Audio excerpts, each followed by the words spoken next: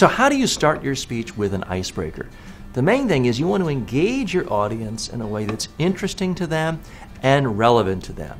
So you don't want to just start off with something generic like, how many of you would like to be richer? Or how many of you would like to be thinner or better looking?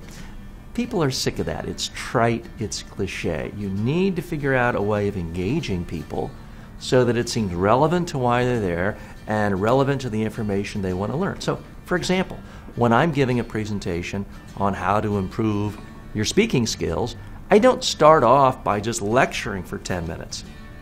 I talk to people for about 30 seconds and then I say, so, Jim, what do you want to do to improve? And I have Jim stand up, I put the video camera on him, and I just let him talk about himself, what he wants to get out of the day. Sally, what do you want to do? So it breaks the ice for everyone in the room. Everyone gets to speak. Everyone gets to learn a little about themselves. Now, is it funny? No. Is it wildly creative? No. But it starts off the presentation in a way that's not just me, and it breaks the ice. That's what you're trying to do.